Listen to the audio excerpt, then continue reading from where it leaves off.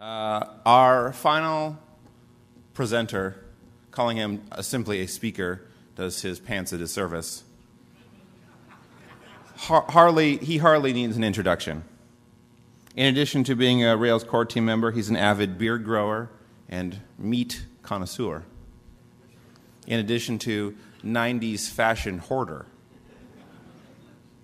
He's here. I have the slip of paper. He's here with written permission from GorbyPuff. I had to get that. I had to make sure that it was okay. And with that, I'd like to welcome up on stage Aaron Patterson.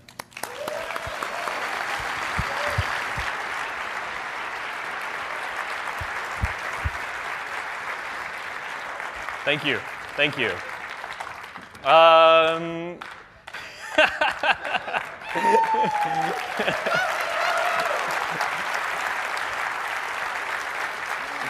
Thank you. I'm very excited to be here today. May I be the first person to welcome you to RailsConf. If you notice any typos in my slides, please let me know. So, just tweet it at me. I want to start my talk off with a couple of quotes. The first one is, my mom has the Ferrari of sewing machines. This is from Kate Hiddleston. We were talking about her awesomely embroidered jacket last night. You should follow her. And the other quote I want to start with is Dadgummit by Bill Dance. That's actually why I have this hat, is because I'm a fan of his. I love the animated GIFs work in Keynote now. Anyway, so my name is Aaron Patterson. If you don't recognize me, this might help. That is what I look like on the internet. I learned from the Sketchnote talk that I should put my Twitter handle there, so hopefully you can remember it. I have a cat, and that's him.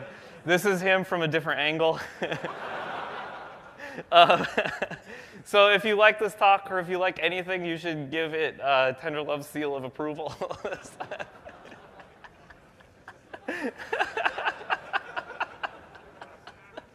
So I'm on the Rails or Ruby core team, and I'm also on the Rails core team. I think I'm the only one on both teams. That doesn't mean I know what I'm talking about. It just means I'm really terrible at saying no. So I work for a very tiny startup that's based in Dallas, Texas, AT&T. I actually do work for AT&T. So I really have to say thanks to them for employing me to do nothing all day, basically.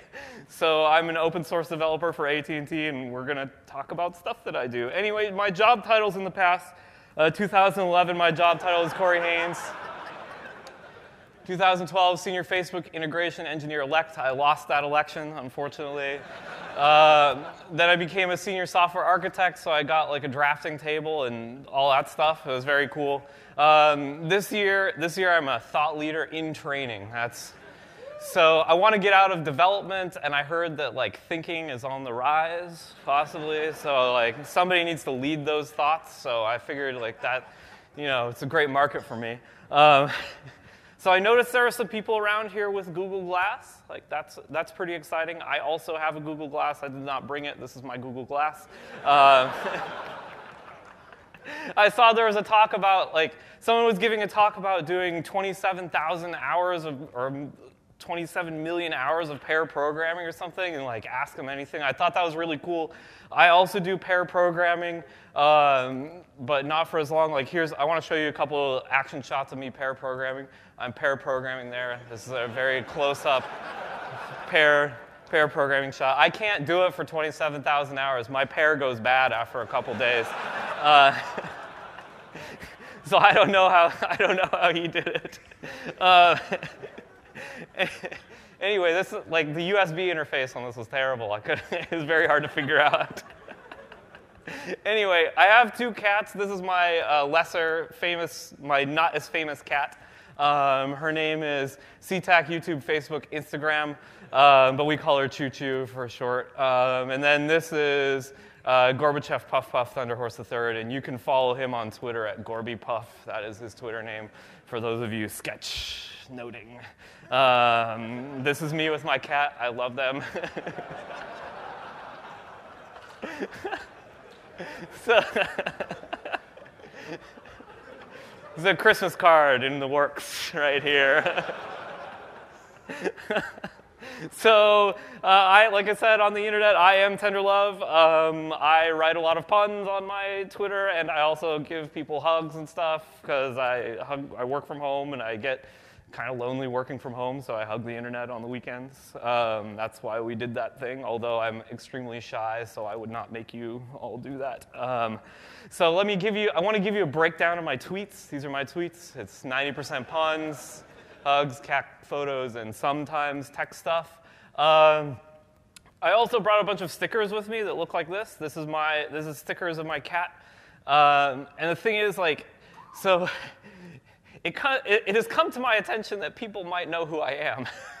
and this concerns me very greatly because I am very introverted. So I'm really, really shy, and you might be saying to yourself, you're talking in front of many, many people. How is it possible that you're doing that and really shy? Well, the thing is, I'm actually incredibly scared, and I'm using that fear to say stuff in front of you. And also, I'm wearing a ridiculous outfit, so if I mess up, it's like, look at these, distraction, wow. Anyway, so people have said to me, Aaron, you're very famous. I'm afraid to talk to you, and I want you to know that this is why I carry around a whole bunch of stickers with me, is because I am also afraid to talk to you. I don't know what to say. So if you want to come talk to me, this is like a totally easy thing to do, is just say, hey, Aaron, I heard you have stickers. Can I have one? And I will say, yes, I do. I love my cat. Here's a sticker of my cat. So please, don't be afraid to approach me. Now let's talk about some Chicago stuff. We're in Chicago. I noticed, so people have told me you need to connect with your audience. It's important to connect with the audience. And I noticed, nobody really did this so much in their presentations, but I'm going to do it now. I'm just going to say a bunch of Chicago stuff to, connect with all of you, like the Bears, the Bulls, Mike, Ditka. So now we're all connected on Chicago, right? Okay, perfect. So last year, I want to talk a little bit about what I did at my keynote last year, and then we're going to go into this year. Last year, I introduced my consulting company. Here it is. Dur, dur, dur, dur, dur, boom, boom, boom. So this is my consulting company, Adequate Industries. I did the same joke last year, but I figured this would be good enough. It should work again.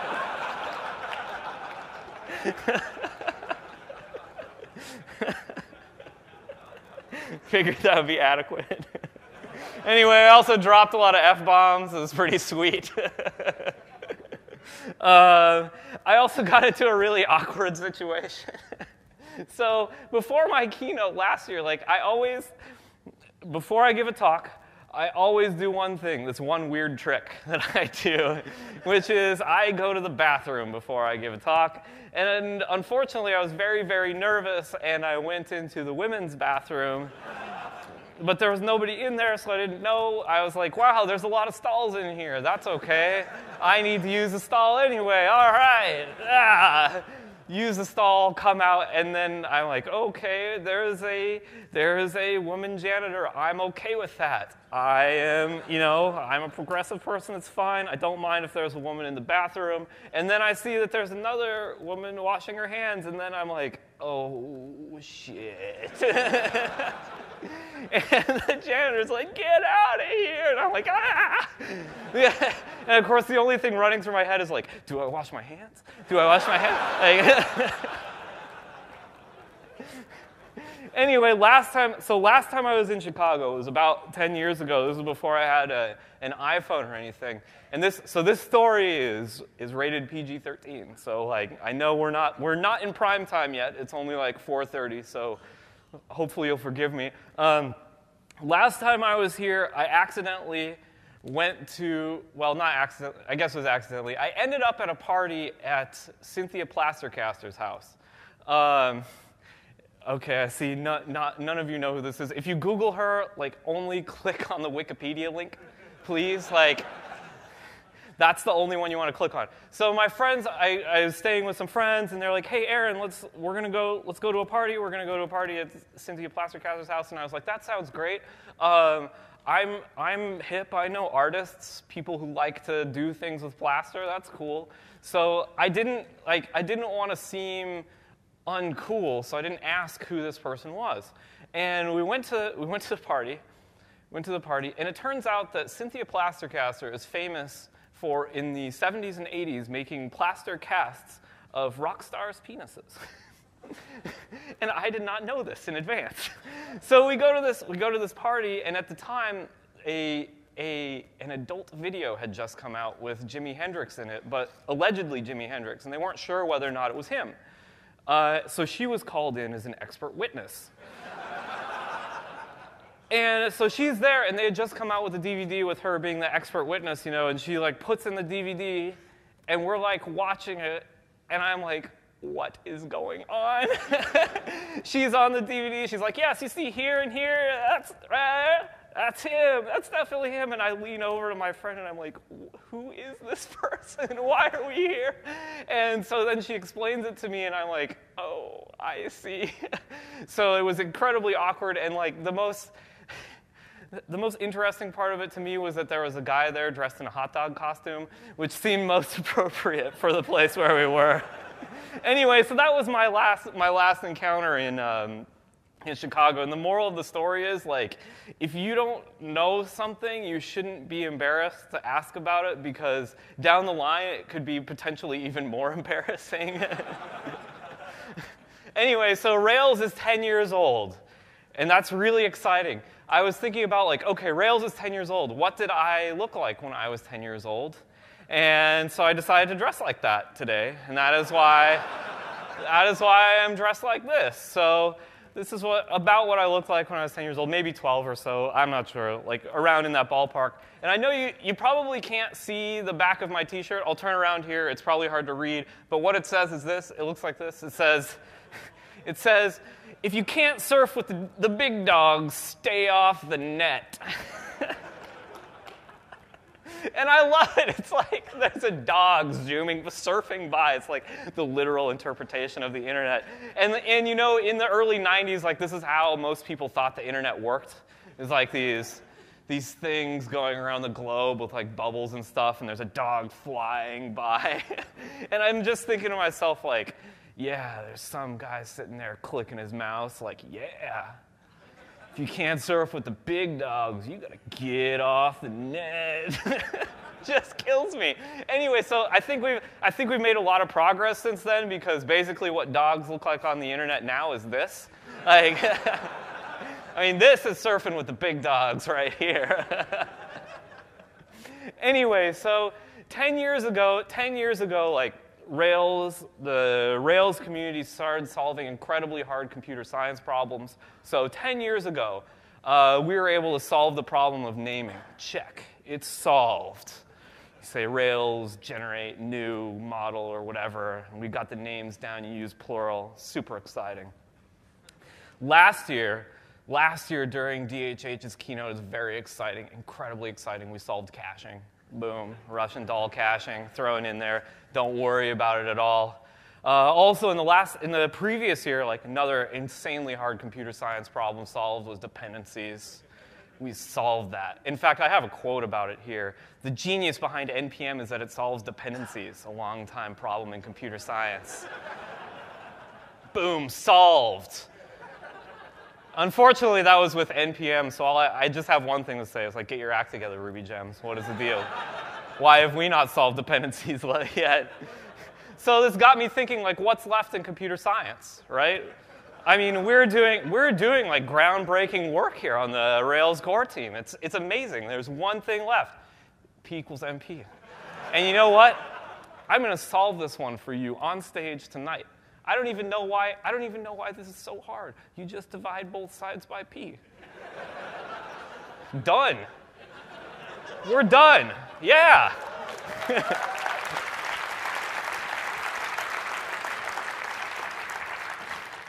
I think we're done here. We can all go home now. Anyway, so this is my anti-keynote. DHH opened, he gave the keynote. I am closing, I will give the anti-keynote. Tonight we are going to talk about coverage, speed, metrics, and hard effing science.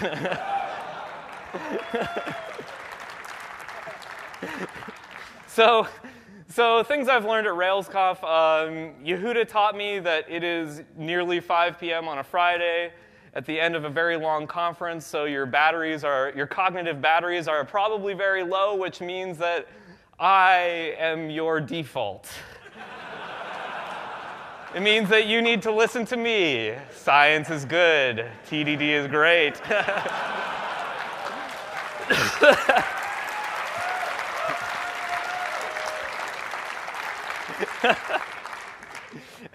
Baratunde taught me that I am white. I didn't realize that until the other day. Farah taught me that I need to code hard and code fast, so tonight I'm going to troll fast and troll furious.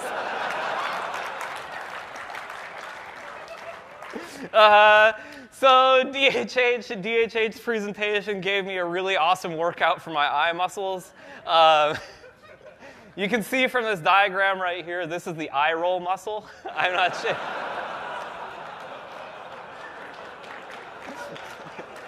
Got a lot of exercise back there. Super strong. So I'm like, okay, oh man, we got this person with a birth year on it. How do we test this? Well, obviously we have to pass in today. We modify our API, pass in today, and then we can test it. And I just have to say one thing: stop. This is not how you test it. This is not dependency injection. So let me show you how I would test this. The way I would test this is I would use the API that we already have. Your person has a constructor. You can give it a birth year. So pass in the current year, and then test whether or not the current birth year is equal to that, and whether or not, then refute it as well. What's really cool about this, what I think is really, really awesome, is that there's no new API necessary. Wow. Amazing. Constructors are pretty cool, I think. I like constructors a lot. But the lesson from this is that you need to make construction easy. If you make construction of your objects easy, then they should be easier to test. So, okay, there's some trolling. I want to start out with my controversial opinions. These are my only, I'm going to give you some controversial opinions now, and then some at the end of the talk. So I'm going to start out with controversial opinions. I am a software engineer. I am not a software writer. I am sorry. I imagine, when I hear software writer, I imagine somebody sitting in their villa in France on a winery. Oh, look at how that brace lines up with this other brace. It's beautiful. So amazing. Look at how those methods are indented, just one underneath private. Oh, it's so readable. What kills me about this is that beauty is in the eye of the beholder. Like if you, for example, look at this ridiculous outfit I'm wearing. In the 90s, this would have been acceptable. Science is important. I can't believe I had to say this. So you may not have to be a computer scientist to be a web developer, but having some sort of scientific background might be important for things like making money. Sure, any of us can sling out some HTML, but can you make money with that? You need to be able to measure things, like, for example, A/B testing. There's math. Money, more math. Anyway, yes, science is important to me. So I want to talk about mutable state. I think I said in the title I was going to talk about mutable state, so I'm going to do that. I promised I would. Amy Matsuda said in his talk, Rails has many bugs. So we're going to look at some bugs. These are my favorite bugs recently, and I found 2 of the 3 bugs we're going to look at. And all of these bugs have to do with mutable state in one way or another, and we're going to see how. The first one is inconsistent return values. Typically, I assume that if I call a particular function twice, it will return the same thing. I know this is probably silly in Rails. So I think that those two methods should return the same thing. If you call that once, this literally happens today in your Rails code. If you do these two particular lines of code, the first time it'll return false, and the second time it'll return true. And when I look at this, I feel like I'm Bill Dance with a dog going. Let me just watch that GIF. I love the dog. Anyway, there's another problem with this, too. It also has a memory leak in it. Look at that. So these are action controller parameters. This is the params thing that's in your controller, that hash that you deal with in the controller. There's a memory leak in it if you do this particular code. Like if you write this, if you fetch a value and then delete it and then assign a new one, you'll get a memory leak in it. It'll look like that. So if you run that program, it'll just go infinitely. And the reason is because we're doing a conversion on the stuff that we pull out when you do fetch, and that conversion gets shoved into an array. And unfortunately, this parameters hash, it allows you to delete things from it. But when you delete stuff from it, this internal array thing is not updated. So it deletes from the hash, but doesn't delete from this other converted array value. And this is something that was missed because the parameters hash inherits from hash within different access, and hash within different access inherits from hash, and hash implements a whole bunch of methods that maybe you didn't think about. For example, delete. So when you inherit from something like hash, you have to think about all these different ways that people can interface with your code, and it's similar to this. You're like, they might call delete, they might update, they might replace. What do we do about that? So this is one thing that I do not like. It's not very fun, and I mean, you can tell this was not done with TDD, possibly. I'm just kidding. It probably totally was. So another example here is an inconsistent return value. So the first time we call size on this relation, it'll return a hash. And the second time, if you call 2a on it, the second time it'll return a 1. So I would expect that both of these return a hash or return a 1. But they don't. And the cause is because we have a mutated state inside of the relation object, which is when we load the records from the database, we shove that into an instance variable so that if you try to reload them again, we don't actually go hit the database. So if it's loaded, then we'll return the length of the records that are in there. And if it's not loaded, then we'll actually do a count on that. I'm not totally sure how to fix that. These first two problems I'm not sure how to fix. I feel like this one, another Bill Dance. I should probably tell you, whenever we find issues like this or mistakes, we take one of these GIFs and put them into Campfire, which is why I own this hat. I feel like I am screwing up all the time because it's probably my fault. The next one we're going to look at, I like to call WTF SQL. This one is courtesy of @Eileen Codes. She did not call it WTF SQL. That's my name. You can see her speak at Ruby Nation, and I highly encourage you to do so. Actually, I saw her present this bug at Mountain West Ruby Conference. She was giving a talk on active record stuff like internals, and she's going through all this stuff, and she's like, if you call it in this certain way, then it's incredibly inefficient. Like, it does this weird stuff, and it's incredibly inefficient. And of course, during Q&A, I was like, why don't they fix that? And then I was like, oh, they is me. Okay. Anyway, so let's look at the bug. So we have an object here. Like, this is just using fixtures. We have an author. The author is David. We create a whole bunch of posts for it and then call delete all. If we think about what the SQL is for that, we would expect that it's like, OK, delete all from posts where the ID is whatever. And if you execute this, yes, that's what happens. Delete all from posts where author ID equals 1. OK, now let's say you're messing around with this thing in IRB. You say, OK, David.posts, and you inspect the return value of it. So this test is simulating that. We're calling inspect on that because that's what IRB does to any return value. It calls inspect and then shows you the text below it. So what do you think the SQL would be for this?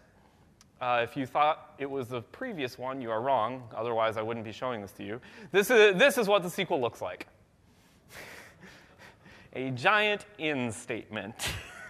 So, yes, this is definitely inefficient compared to the other one. Anyway, the cause of this is exactly the same as the cause of the previous one. We had state saved. We said, OK, if this is loaded, then we do a different thing versus if it's not loaded. So we're like, OK, if it's loaded, then we're going to do a delete with an in. Otherwise, we're just going to delete all the records, when actually we just wanted to do a delete without the in. So this is my next Bill Dance GIF. I love this one.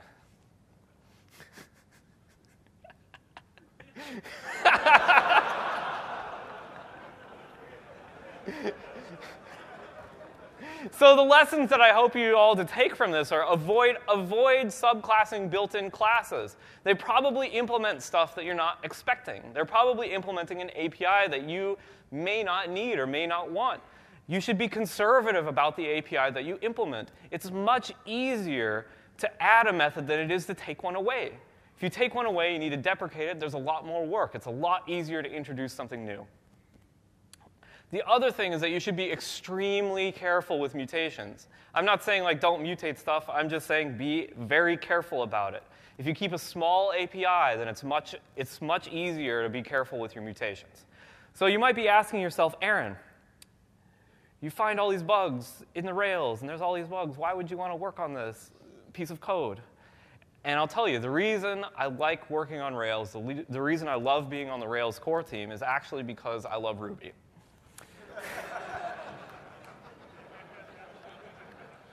Is that weird? I just Googled for heart images. I don't know if that's like... Anyway, the reason I love working on Rails is because Rails is what gave me a job as a Ruby programmer. So I want Rails to give everybody jobs. I want everybody to be able to work in Ruby on a day-to-day basis. So it's really important for me to make Rails a better place so that companies will continue to adopt it and that people will be able to have jobs and get paid using Ruby. So the next portion of the presentation I want to talk about is adequate record. This is a thing that I've been working on. It's from Adequate Industries. So what is adequate record? Adequate record is a fork of active record with some performance improvements put on top of it, and I want to talk about those performance improvements. But first off, like I gathered a whole bunch of quotes about adequate record, like what people are saying about it, like using it on their applications and how they find it. So I want to share those quotes with you just so you know the quality of the software. It's like active record, but more adequate. I'm quoting myself. That's how you know it's legit. It's all right, but I've seen better. Thanks, Jeremy. I appreciate that. That was really good. Yehuda says, oh, it seems to work. Josh Susser says, sometimes good enough is good enough. I tried to get a quote from Matt's, and he just said, what is that? So why did I name it? Like, why did I actually name this library adequate? I actually haven't had a motivation behind naming it adequate record, and the reason is humility. Like, I'm actually super tired of libraries that are named like active something and turbo this and all that. Like, why do we have to have things that are named like super awesome whatever software? Like, I just want to know what your software does. I don't care how awesome it is. I just want something that works. So that's why I named it adequate record. It's also another thing, like, I think it's an anti-marketing term. I feel like a lot of software is trying to be sold to me, and it really bugs me. I don't like it when people try to sell stuff to me. It's kind of like, I don't know, the new version of people coming to your door and trying to sell you stuff. I want people to buy this software based on its merits, not based on, like, how cool the name is or whatever. So why did I fork? The reason I forked is that I don't actually want new features. So this is a dirty little secret of mine. I don't actually want new features in Rails yet. I think that Rails accomplishes like 90% of the stuff that we need to make great web apps. And I'm afraid that if we try to keep going that extra 10%, we're just going to be adding cruft that nobody wants to use, or it's just even worse, increasing the complexity of the code that's there. It actually makes me incredibly paranoid when we add new features to Rails because, a lot of people think like, hey, there's a new feature there. This is really awesome. I can do these super magical things. And I look at it and I'm like, oh man, how many years of refactoring is that going to cost me? So let's talk about Adequate's history so I can give you a little bit of background about why I have opinions like that. I've actually been working on this project for about 3 years. So I've been refactoring the Rails code base with this particular optimization in mind. And it's taken me 3 years of refactoring this legacy code just to get to the point where I could actually add this stuff. If you look at my talks for the past 3 years, I've been talking about this stuff in theory, like talking about doing prepared statement caching, talking about doing yak shaving. All these things are actually just leading up to this. So I'm actually very glad to have all of you here today because this is probably, to me, the most important talk that I've given because I've spent so much time on this. I've had this idea in my head for 3 years now, and I really want to talk about it. Adequate. So in order to talk about this, we need to talk about how Active Record works. So I'm going to show like a brief overview of how Active Record works, and then we'll talk about the performance improvements of Adequate Record. This is what it looks like. When you say post.find 10, we go through a process that looks similar to this. When you say post.find, we create new Active Record relation objects. Those Active Record relation objects eventually get translated into Arrow SQL nodes, into a SQL AST. That AST is then transformed completely into a string, literally a string. That string is sent to the database. The database returns a bunch of records. Those records are turned into Active Record base objects and then sent back to you, wherever you called that. So this is basically the high-level overview of what happens with Active Record. So the first change that we had to go through was bind parameter introduction, and I'm going to show you why we need to do that. If you looked at the logs in Rails many years ago, you'd see something that looks like this. If you did post.find1 or find3, you'd see these SQL statements in your logs. And you may notice about them, the only thing that changes is that number. The rest of the string is constant. It does not change. So what we did now, if you look in later versions of Rails, you'll start to see something in your logs that looks like this: select star from posts where ID equals question mark, and then some square brackets there saying ID, comma 1. And what the idea here is that we're trying to separate static and dynamic content. Those IDs are the only dynamic thing in that string, right? We want to be able to generate something that's always the same. The adequate theory is that in this diagram, if everything that generates that string always generates the same thing, we should be able to cache it. If you say post.find and it goes through all this stuff and it generates a SQL statement that's always the same, we should be able to cache that computation. It means that we can say, OK, let's just cache that. Then the next time you call post.find, we don't have to generate the SQL statement. It's already there because we don't have any dynamic values embedded in it. So this was done quite a while ago. The next thing that we needed to do is decouple our code. Now, separating the static and dynamic content sounds like easy enough, but it actually is not because it is embedded deep within the Rails code. I'm going to show you where it is. This is the worst part. Right here. Yeah, you don't need to read that. Don't worry. Those three arrows are pointing at dynamic values that are being inserted into your code. This is deep within the call stack. This is actually inside the associations code. That is one method. It is one method. It is one method to rule them all in legacy code bind them. So this method defines how all the joins are done inside of a relation. Basically, the problem with this method is if you have, specifically it was STI. So if you have single table inheritance and you need to insert that value for the model name in there, that's what that was handling. So in order to simplify that code was, I think I said this was only to do with associations, like has many through, et cetera, et cetera. And I wanted to simplify that code, so in Rails 4.1, I deleted has and belongs to many. It is gone. Thank you. I'm extremely proud about this. And for those of you that haven't upgraded to 4.1 yet, it still works, okay? Has and belongs to many, the keyword is still there. You will be able to upgrade your app, and it'll actually work. And the way that I got it to work is has and belongs to many is actually a subset of has many through, if you think about it. So if you think about has and belongs to many, it's got 3 tables. Has many through also has 3 tables, but has many through forces you to define a middle model. So the refactoring that I did is just on has and belongs to many. It translates that call into a has many through with an anonymous middle model. So it should be completely transparent to you. And because I was able to do that, I could remove a bunch of code from that very complex method. And I want to show you that. I don't expect you to read this diff. I'm going to show you a diff. I'm just showing it to you because I'm very, very proud of it. It's one of my favorite commits in the Rails code base. All you need to see is that there are red parts and no green parts. And there's a bunch of commits that look like this. And the reason I love these commits so much is because they're removing stuff, not replacing it, and they're specifically removing conditionals. There are if statements in there that are just getting pulled out and thrown away. It makes me so happy because when you look at this code, you don't have to think about those conditionals. Those conditionals are what tire you out. You look at that and you're like, oh, if it's this thing, then it does this. And you think, well, how did it get that way? And you have to go figure out, how did it get that way? So I felt very happy about this. I was eating code out of the Rails code base. It made me super happy.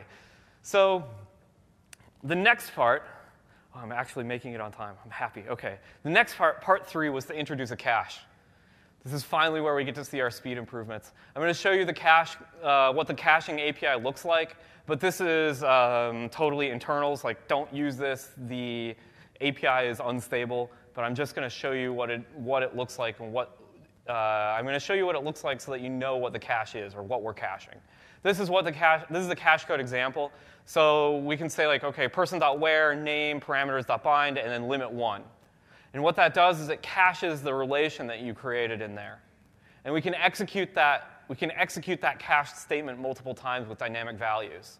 So wherever that params.bind is, that's a dynamic value. So there's our normal active record relation object, and that is where we execute it with different values. Now the thing about this is the reason I haven't exposed this to anybody, or one reason I haven't exposed this to anybody, is because the return value of that statement inside the block must be an active record relation object. And probably, I'm figuring most people outside of the Rails core team don't know which methods return active record relation objects. So I know this, but probably not many other people do. So I don't think it's a very good interface for public consumption. So I want to show the cache object internals. This is what the actual statement cache looks like. We have, from that previous example, we have the bind values. These are the bind values. This keeps the offset. It indicates the offset into the SQL statement where that dynamic value is. And it also contains the information for how to cast that dynamic value. So, for example, when you get an ID that comes in from the request, that ID is a string, and we need to be able to cast that to an integer. This contains that information. And then down below is where the actual SQL statement is cached, and you can see it's just a string. So the next step after defining this cache was to update the internals and cache any relation objects. And this is very interesting because we went through and looked at all the places in Active Record where relation objects are actually used. So they're used, these are the examples of things that are used, and I know it's a cardinal sin, dots with stuff to read, but I don't care. I've been working on this forever, so screw you guys. So all of these things use active record relations internally. Basically, everything that you do with active record uses relations internally. All of these are cacheable. So we can add cache to all these things, and I'm going to show you an example of the cache that we added internally. This is an example implementation. So this is the implementation for find with an ID. You can see in there we have a key, and we say, OK, create that relation. So in your Rails code, you may have typed post.where, primary key, arrow, that thing. We're basically just doing that internally.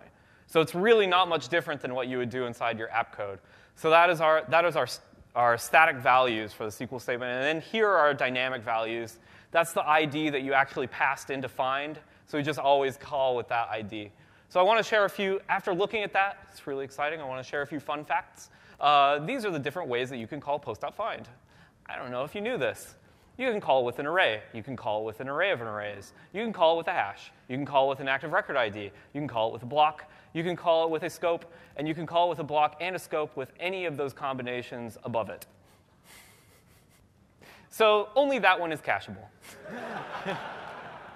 The rest of these are like, I have no idea why we even support that. I don't even know what they mean. So when I was trying to figure out what we could cache and what we couldn't cache, I felt like this. So if you go look at the method, I'm like, OK, this is all the stuff that we can't cache. I don't know this, any of these. So I'm going to show you some performance statistics for this. And if we could remove all of that API, that would actually be super nice. I would like that, because we could have active record even faster. So let's talk about measuring performance, because we want to see the performance of these things. I'm going to talk about some benchmarking tools, the way that I benchmark this stuff, and the way that you should be benchmarking things. The first tool I want to talk about is Benchmark IPS. This is a library that actually Evan wrote. And I'm going to compare this to the normal benchmark library that comes shipped with Ruby. This is the normal benchmark library. So you say, like, OK, benchmark something, and then you need to loop over something and see how long it takes. That'll report to you how long it takes to call that thing. The problem with this benchmark is, like, we loop n times, but how big should n be? Have you ever written a benchmark and you run it, and then it's like, oh, 0 time? Good job, dude. So you have to sit there and think, like, OK, I got to increase the n, maybe decrease the n. And maybe you send the benchmark off to somebody who has a faster machine than you or a slower machine than you. Then they have to change the n. What Benchmark IPS does is it actually measures the iterations per second, the number of times it can call that method per second. So you write a benchmark that looks like this. And it will run that block as many times as it can in 5 seconds. So it just defaults to 5 seconds. And the output looks like this. It says, OK, we can call it that many times in 5 seconds. And the other thing I really, really like about it is it gives you a standard deviation report, that plus or minus 3% that's shown there. The problem with the previous benchmarking tools, it doesn't tell you standard deviation. So let's say you write some code. Let's say you do some sort of performance improvement. You think you've done a performance improvement, and you compare your benchmark. You have this benchmark. You compare your code to the old code, and it looks like it's slightly faster. You're like, great, it's slightly faster. But you didn't know what the standard deviation was. If you don't know what the standard deviation was, it could just be noise. It could be other programs impacting your benchmark. You don't really know that information. It's better if you have the standard deviation so you know, I'm 1 standard deviation outside, or I'm 2 standard deviations outside. So yes, this is definitely a performance improvement.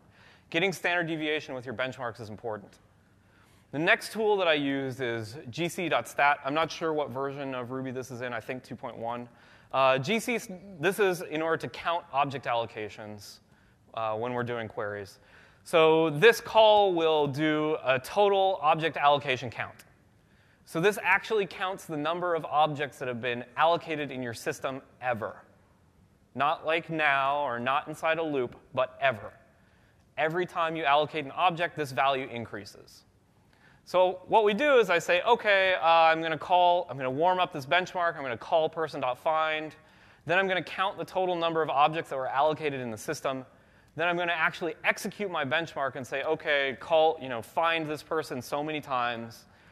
Count the objects again, subtract and divide. And then we know the number of objects that have been allocated per call.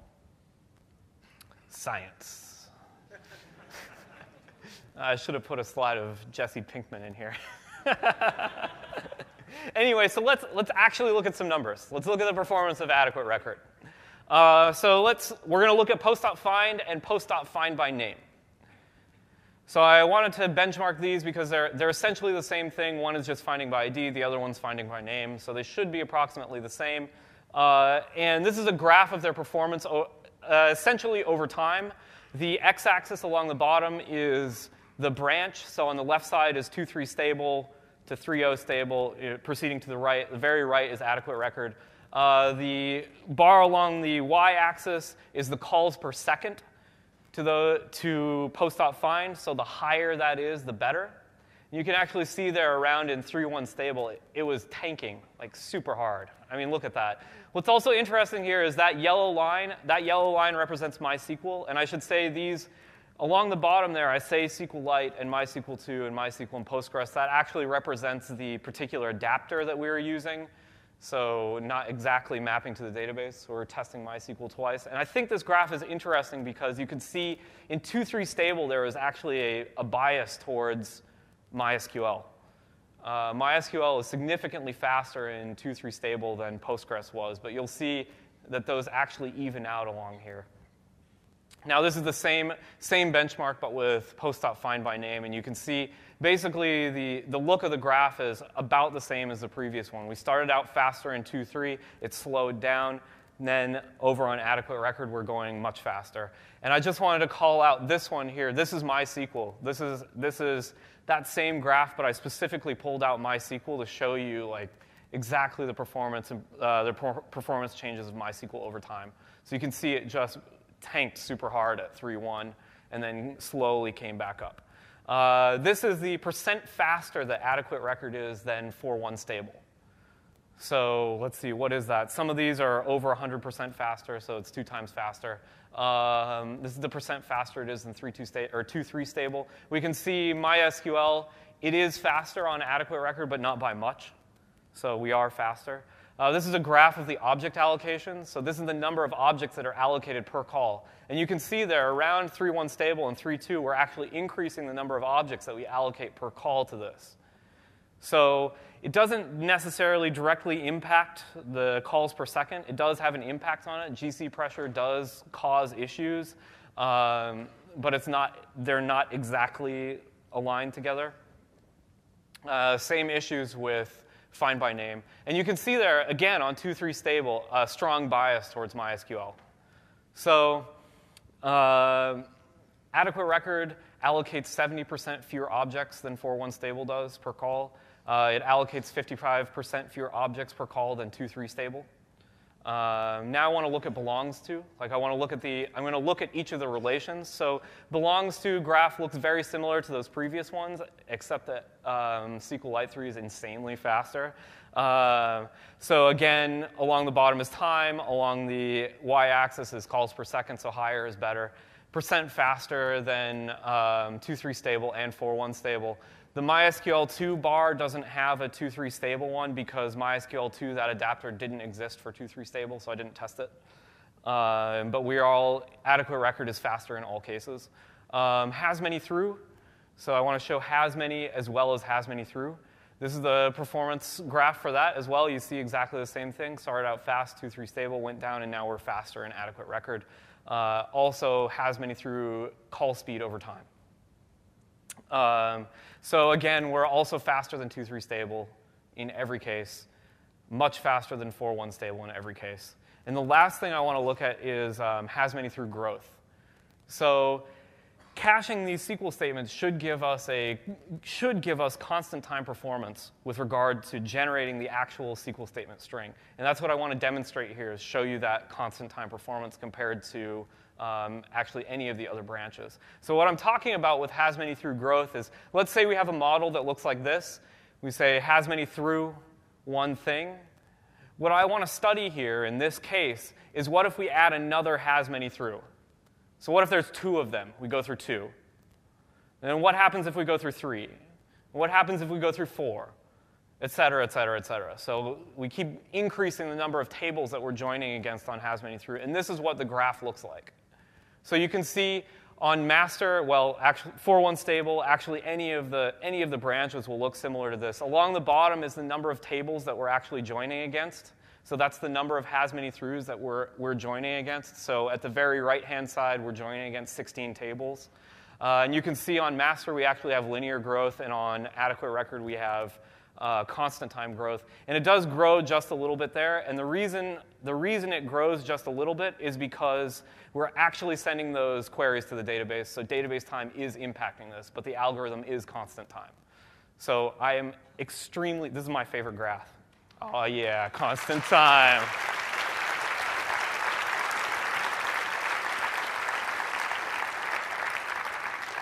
So this is one of the things that I'm talking about with why I think studying computer science is important. Okay? If you study this stuff, you can look at this performance, you can increase your code, and you can talk about it. You can quantify it. DHH gave the example of like, oh, I take a lot of pictures, and now I've taken a lot of pictures, so I'm just good at pictures, which is very nice, except that I'm happy that he takes pictures. That's cool. I like to cure meats. I mean, we all have things. But even with studying picture taking, people are like, okay, we have the rule of thirds. We have the golden rule. There are these things that we do that we can all talk about. We have a common language, and we also all discovered that, hey, if we do these particular things, our photographs turn out better, generally speaking. We have these things we can talk about, and I think that's exactly what studying science brings to the table. We can talk about this. I can say to you, here's exactly why the performance is much better. Generally, constant time is better than linear growth.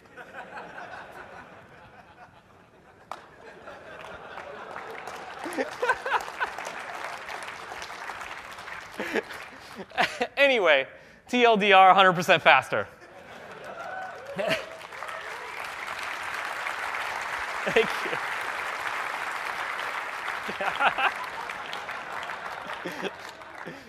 9,001% better. It's over 9,000. So what I want to talk about now is I want to talk about the adequate pricing model. How much are you willing to pay for adequate record? $200? $300? Well, today I'm offering a very special price. Today I'm offering it for $299 plus in-app purchases.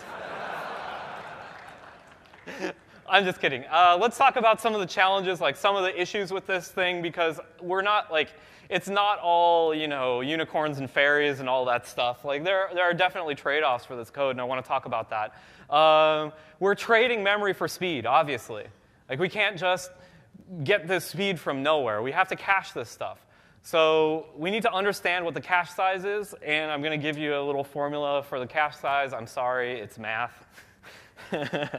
So we need to count the cache size is equal to the number of relations that you have, all those has-manys, and also the number of find-bys that you have in your system total. But it's bound by that, and it's multiplied by the size of that cache object. So I can't tell you exactly what the size of the cache objects are because they are variable depending on the size of the SQL queries that you have in there, but they're not very big.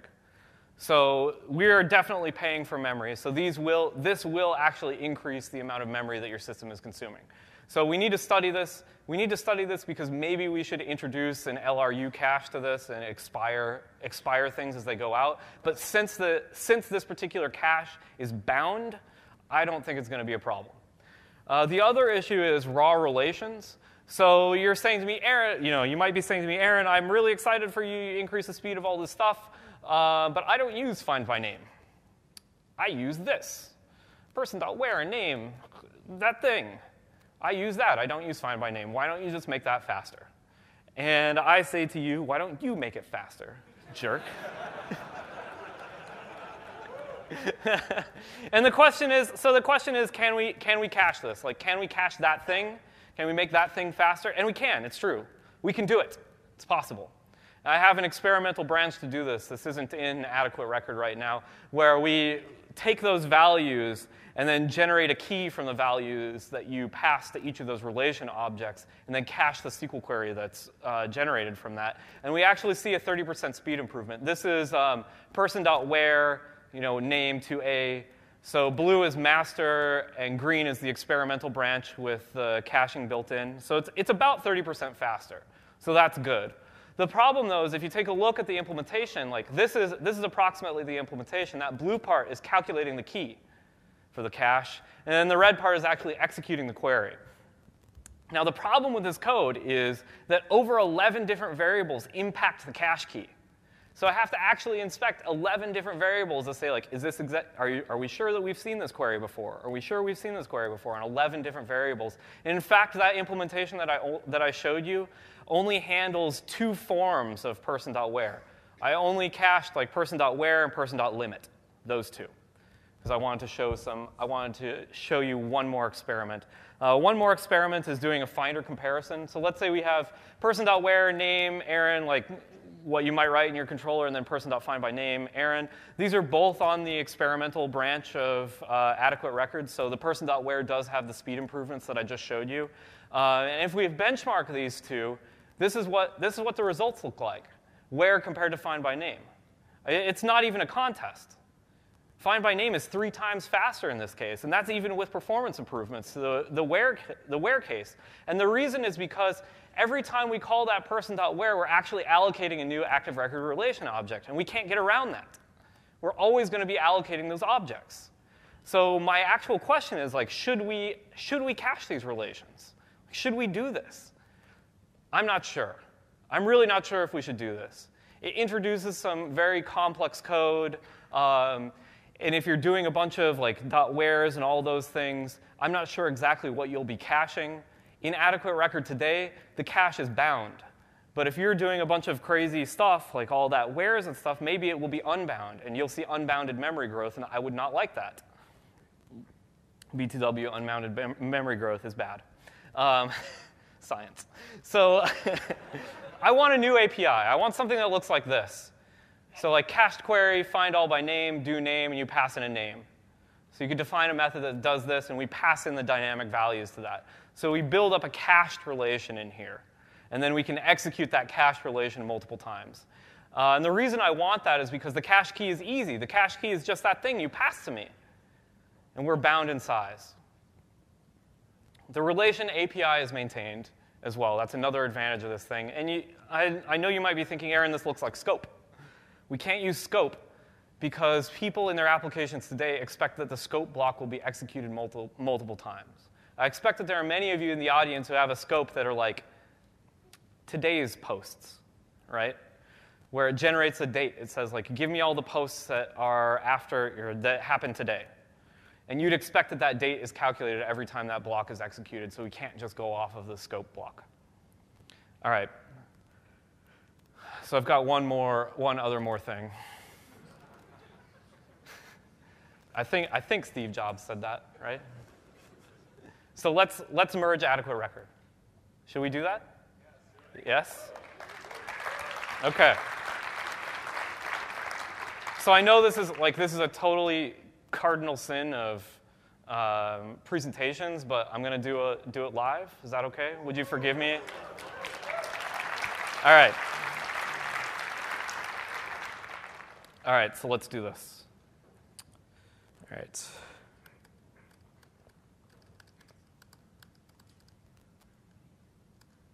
Hold on, I'm not very good at typing, sorry. Okay. Okay. Okay, this will work. Okay. So we're Git pulling now. It's downloading from the internet. The internet might be a little bit slow. Hopefully it'll work. Please work. Maybe we won't be able to do this live. Okay. Okay, I think it's there. Oh.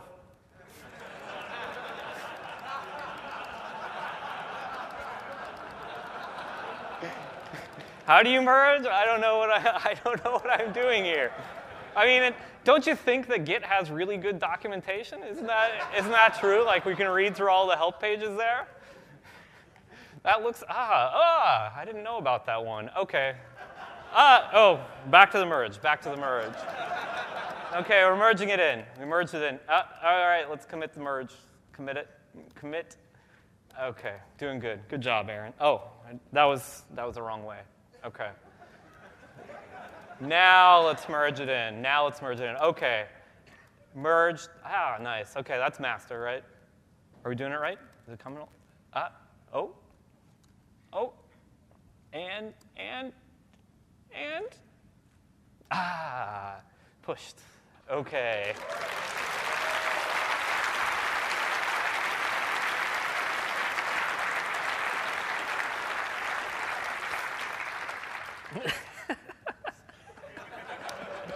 Adequate record has been merged.